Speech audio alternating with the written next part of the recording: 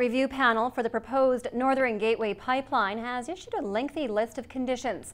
Meeting the conditions will be part of a successful application, but local opponents say it's not enough.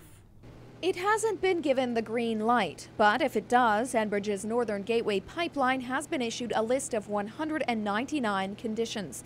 A few will mean extra costs. There are a couple if they stay in the final decision. First of all, if the final decision is yes, and these conditions stay as they're written, there would be some that would have some extra costs. Among the extensive list of conditions given by the Joint Review Panel is an environmental effects monitoring program, caribou habitat assessment and restoration, and leak detection reports.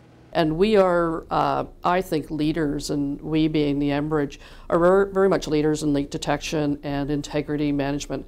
The dollars that we spend on programs is well in excess of anybody else in North America. So again, this is something we take great pride in. The company's vice president for Western Access, Janet Holder, says most of the conditions did not come as a surprise.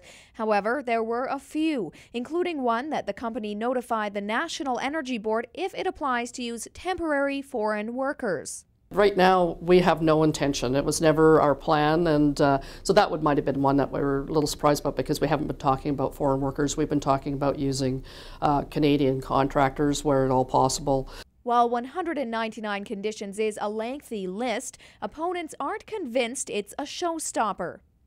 We don't believe that these conditions really address the root of the problem with this project. And the problem is that shipping bitumen across northern BC is a really dangerous proposition that threatens the very fabric of our communities and ecosystems.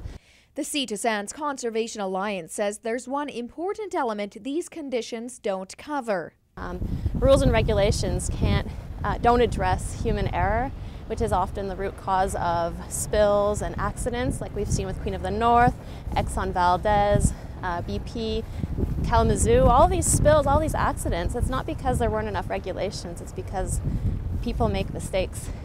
The list of 199 potential conditions are not set in stone. The Joint Review Panel will submit its report and decision in December.